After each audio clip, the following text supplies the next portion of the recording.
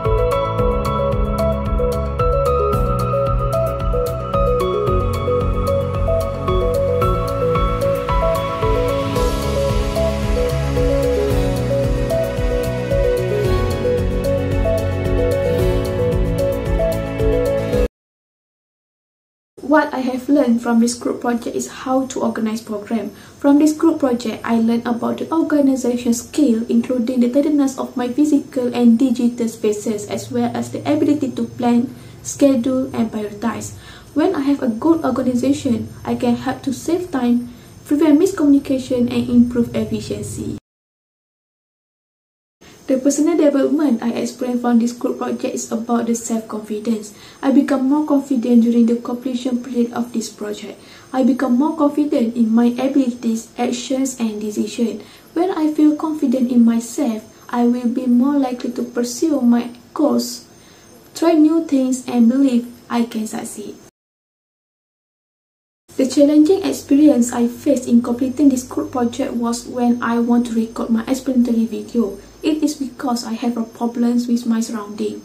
My surrounding with the noisy state of the house make it difficult for me to record the video.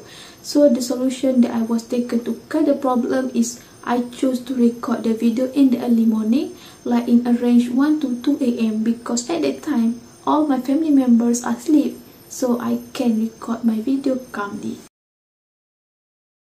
The major change that I did was, at first I chose to become an editor for this group project, but at last I changed and become a guest.